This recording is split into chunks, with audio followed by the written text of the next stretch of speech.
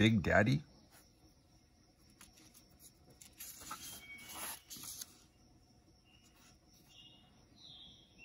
"2000" by Jack T. Chick. How many of you believe in evolution? We do, sir. Anyone disagree? I do, sir.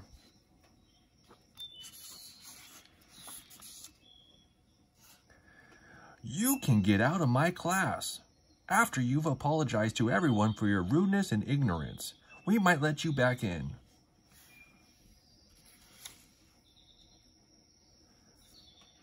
On second thought, perhaps I was a bit hasty. I think I will systematically tear your little beliefs to shreds in front of the entire class. Thank you, sir. Crazy, man. Sit down. What makes you think evolution is untrue? Ha ha. Because the Bible says that each kind... Hold it, you fanatic.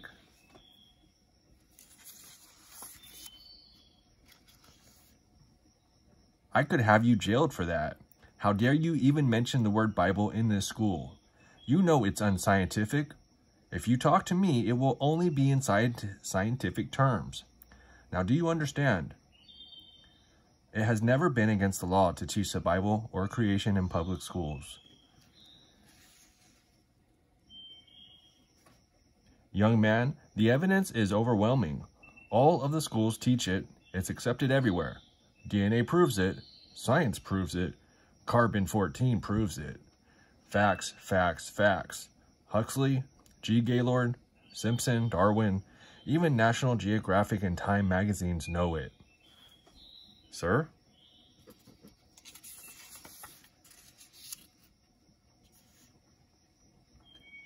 Are there not 6 basic concepts of evolution? Yes. Number 1, cosmic evolution. Big Bang makes hydrogen. Number 2, chemical evolution. Higher elements evolve. Number 3, evolution of stars and planets from gas. Number 4, organic evolution. Life from rocks. Number 5, macroevolution. Changes between kinds of plants and animals. Number 6, microevolution. Changes within kinds. Only the last one has been observed and can be called science. And it's not really evolution. It's a variation within a kind. Hey, he's got a point there. I don't like your attitude. Let's discuss prehistoric man.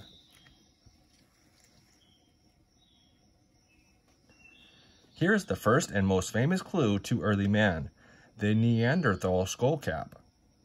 Modern dating methods show man to be older than Darwin could have imagined. Charles Darwin, 1809 to 1882.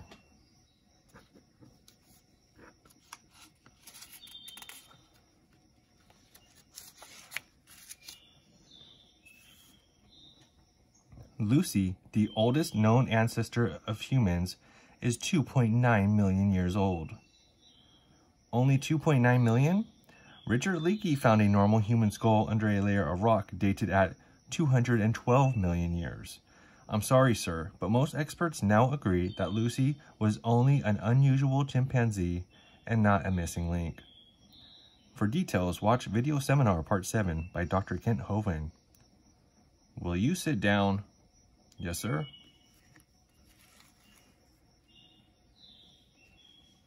Placed together by fragmentary fossil evidence, science can show the stages of man's long march from ape-like ancestors to sapiens. With wonderful names like Proconsul Australopithecus afarensis to Homo habilis to Homo erectus, and on to modern man. Sir, I have in my possession a similar chart showing some amazing findings, which are really rarely made public. May I show it? This should be interesting. Yes, let's see it. Science always has the answers.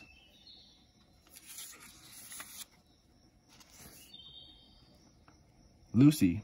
Nearly all experts agree Lucy was just a 3-foot-tall chimpanzee.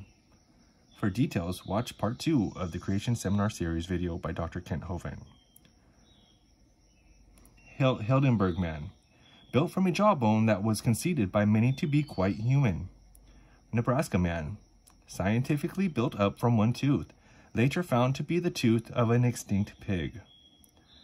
Piltdown man, the jawbone turned out to be belonging to a modern ape. Peking man, supposedly 500,000 years old, but all evidence has disappeared. Neanderthal man.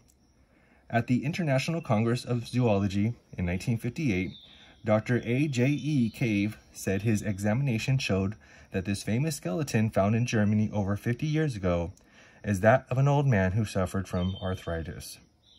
New Guinea man. Dates way back to 1970. This species has been found in the region just north of Australia. Cro-Magnon man. One of the earliest and best established fossils is at least equal in physique and brain capacity to modern man. So what's the difference? Modern man. This genius thinks we came from a monkey. Professing themselves to be wise, they became fools.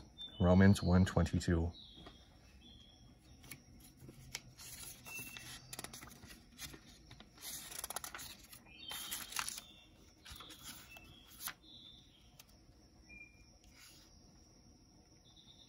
He's killing me. I've got to play it cool. All these layers of the earth are millions of years different in age. We can tell the age of these layers from the fossils they contain. But sir, how do you date the fossils? Well, that's a good question. We can tell the age of the fossils since we know the age of the layer of rock where they were found. Sir, isn't that circular reasoning?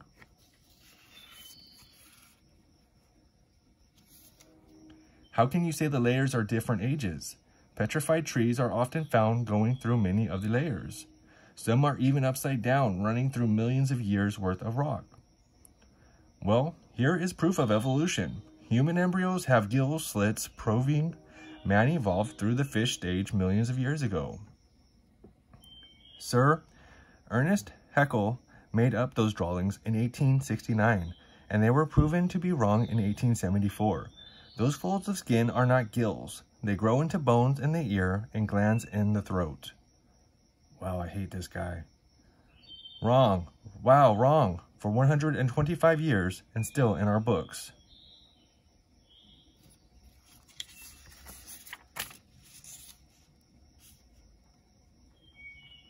Gulp, he's destroying me. Vestigial organs like the human tailbone prove we evolved from animals with tails. Sir, there are 9 muscles that attach to the tailbone. It is not vestige.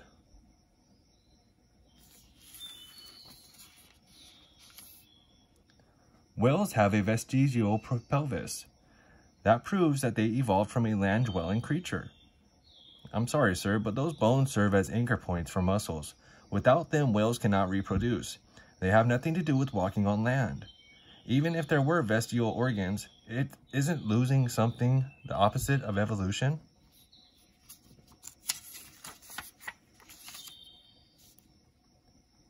Sir, what is the binding force of the atom?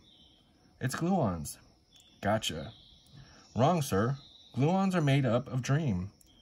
No one has ever seen or even measured them. They don't exist. It's a desperate theory to explain away truth.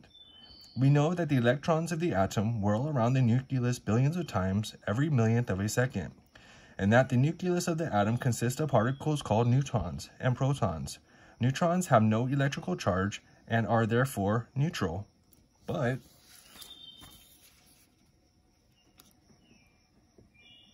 protons have positive charges.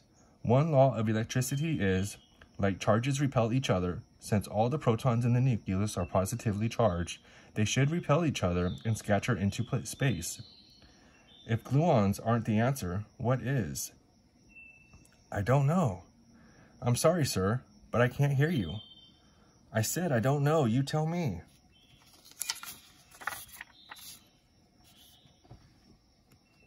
Sir, may I quote from the Bible? Yes, yes, yes. It says that Christ, the Creator, is before all things, and by him are all things consist, are held together.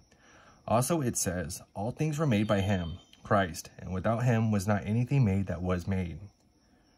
Are you saying he is the creator? Yes. He, Christ, was in the world, and the world was made by him, and the world knew him not. John 1:10. They'll understand why I'm quitting. They are intelligent, logical, compassionate scholars. Everything will be all right. I'll simply tell them I can't teach it any longer. I'm sorry, gentlemen, but I can no longer teach evolution. It can't possibly be true. What? Are you crazy? Get out of our university. After you've apologized to everyone for your rudeness and ignorance, we might let you back in.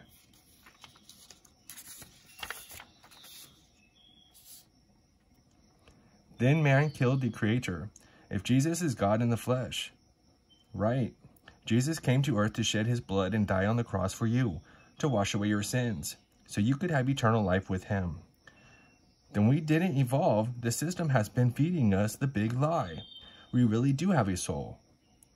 For God so loved the world, that he gave his only begotten Son, that whosoever believeth in him should not perish but have everlasting life. John 3:16. What happens if I die without believing this? Then you'll die in your sins and be eternally lost. What should we do to go to heaven? Repent and turn to God. Surrender your life to Christ. Acknowledge that he died for your sins and receive him as your Savior. Then you will go to heaven when you die.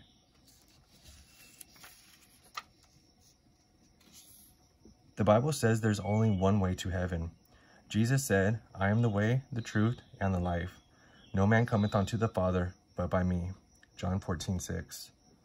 Nobody else can save you. Trust Jesus today.